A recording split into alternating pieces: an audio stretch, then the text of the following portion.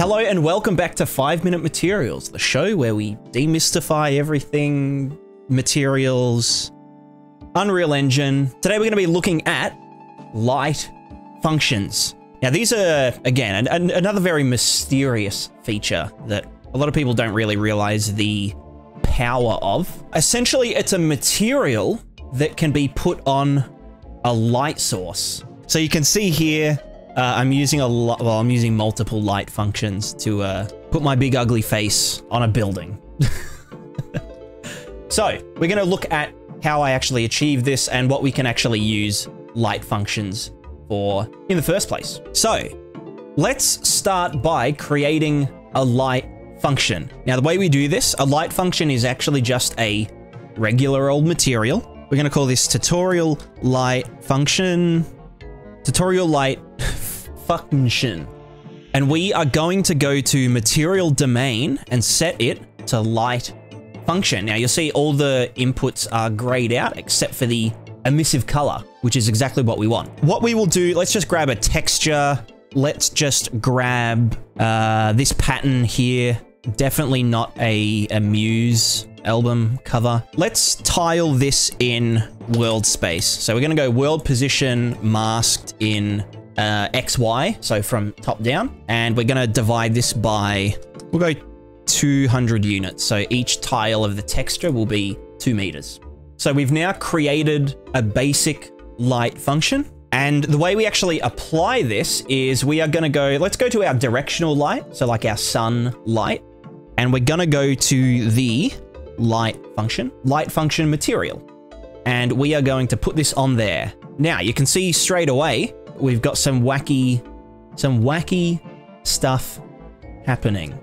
So what this is doing is it's actually choosing places to emit from the lighting pass from this light. So these bits in here, those are the exact same as though, you know, the directional light wasn't visible at all. So if we actually go to directional light, we go to effects world. If we turn it off, this part here isn't changing color, like in the middle. You can see if we go right here, we turn it off, nothing changes except for the bits that were lit. It's lit.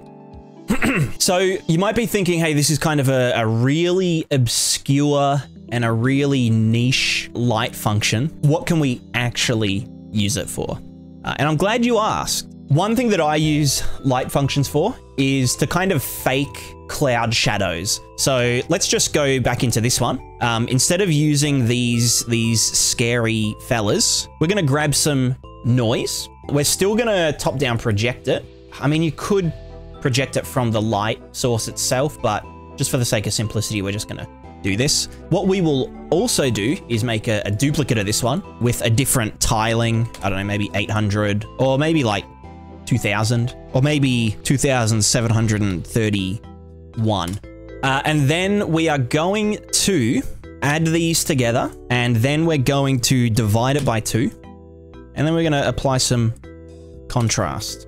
Now, this is kind of similar to a height lerp, which I have a video on. Also, if you've seen my video about particle materials, where we kind of do some noise stuff and make like fire particles, this is essentially the same method. The other thing we're going to do, which I've forgotten to do, is actually pan. We're going to use a panner. So we're just going to chuck some panners in here. This would be like the direction that you want the clouds to move. We're just going to say 0.1 and 0.12 and like 0.002 here. I don't know. I feel like these should be going before the divide, but we can edit out me fucking everything up. It's no biggie. Final compilation. Someone should make a movie, a horror movie about Unreal Engine called Final Compilation. All right, so now if we look at our scene, you can see we have these clouds rolling overhead. They're very dark, and they're also quite contrasty, not very realistic. So we can reduce the contrast a bit, you know, like this. The other thing we could do is add a clamp or like a reverse multiplier. I'd probably go with the reverse multiplier just to keep those nice gradients. So we will get this, We're going to 1 minus it to turn it upside down. Then we're going to multiply it, which is going to change the kind of luminosity scale of it. And then we're going to turn it back up the right way after we've multiplied it, which means as this approaches 0, it'll kind of approach like maximum brightness. So now if we have a gander, as this goes to 0, the cloud strength gets reduced. Yeah, I mean, look, there you go. That's it. That's one thing that you can use a light function for. So another thing that we can use light functions for is for point lights or spotlights or anything like that. So what we're going to do, we're going to darken our scene a little bit all the way.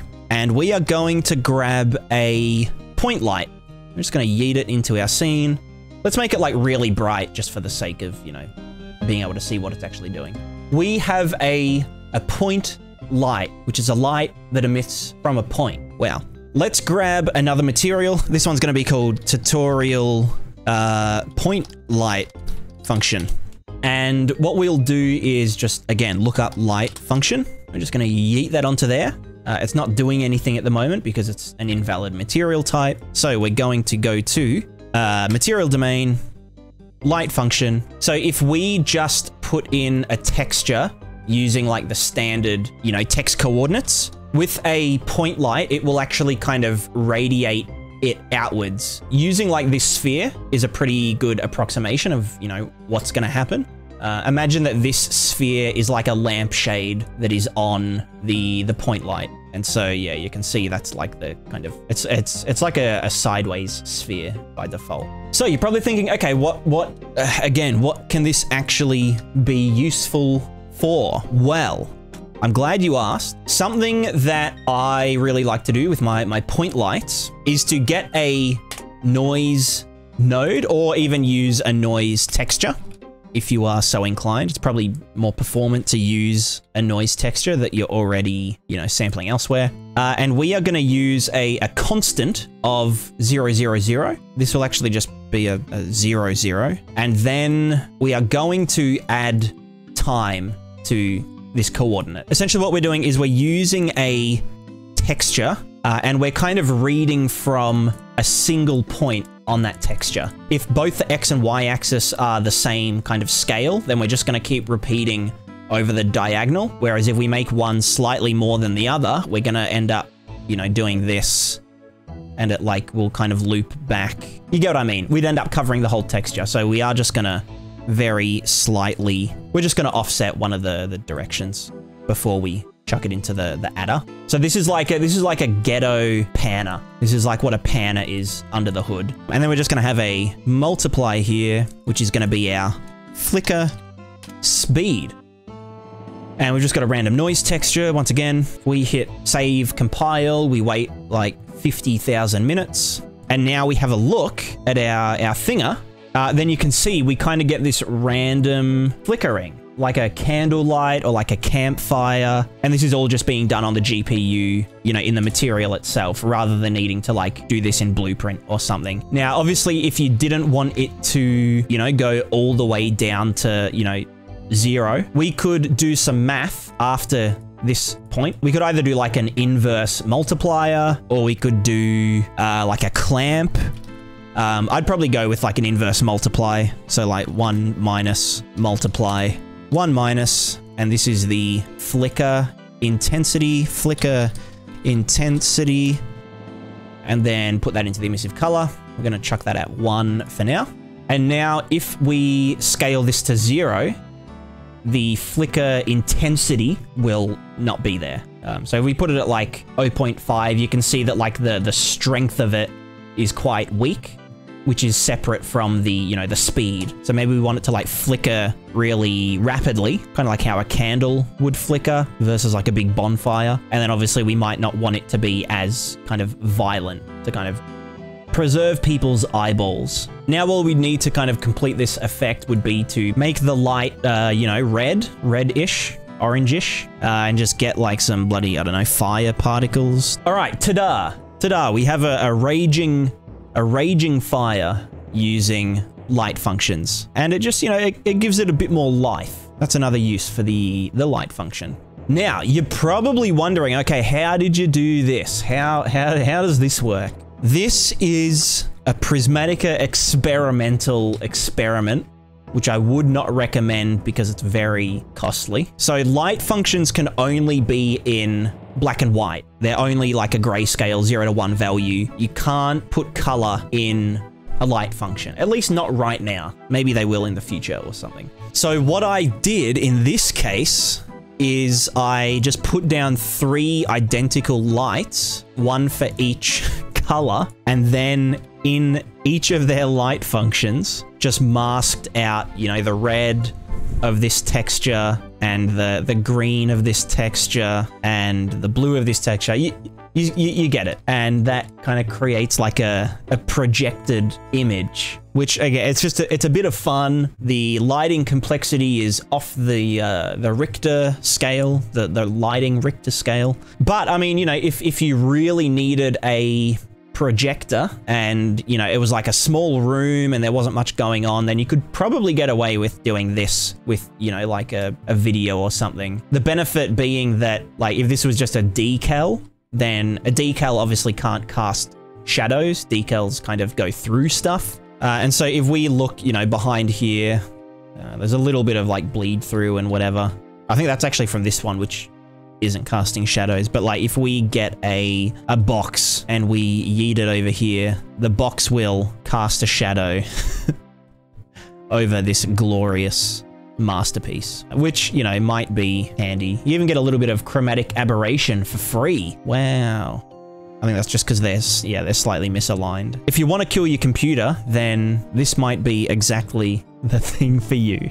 So anyway, look, there's not really much else to talk about. That's kind of what light functions can be used for. Basically, it's just a material that gets projected from the light source, meaning that, you know, if you're using fake cloud coverage, you don't actually have to render like volumetric cloud bullcrap and have like clouds in the scene that are casting really long shadows and whatever.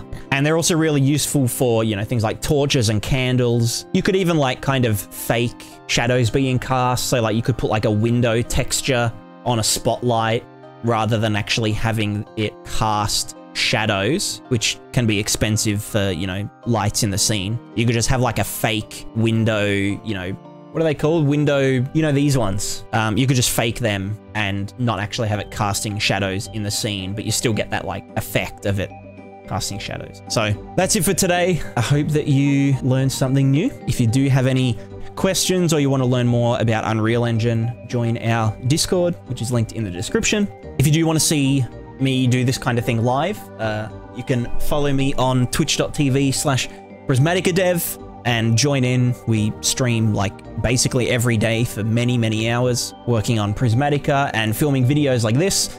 And last but not least, if you do want to support monetarily, you can do so for as little as $1 per month in the Patreon, which is linked in the description. Thank you to all the existing patrons. You guys are pretty cool. And with that, we say goodbye. Goodbye.